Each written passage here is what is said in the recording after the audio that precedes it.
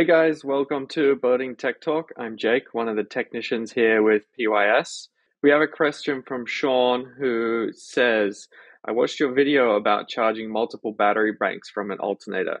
I have a similar setup. I have one alternator, three lead acid for starting, two lithium for house, and a 1x3 isolator. What role does the BMS in lithium play? I thought the BMS was supposed to manage charge rate, temp, and discharge. Is this wrong? Battleborn lithium batteries are pricey and I don't want to screw them up. Thanks for the question, Sean. And that is a great setup that you have. The role that a BMS in lithium battery plays is managing the cells inside the battery so that we can utilize lithium technology in a safe way on our boats. So they're actually going to be monitoring what's coming in and out of the cells so that the rate coming in and out is safe and that we don't do damage or overheat or that we're not overcharging, for example, at low temperatures.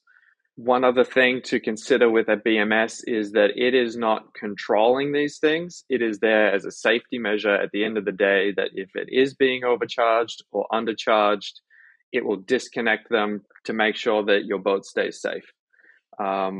One thing with having a isolator in a lithium system is that your alternator configuration would need to be set up for either lead acid or for lithium charge profiles, but it can't do both. So instead of an isolator, you may want to consider connecting the alternator directly either to the lithium house battery with an external regulator and surge protector, or to your lead acid starting batteries, and then sharing that charge either way through a DC to DC charger.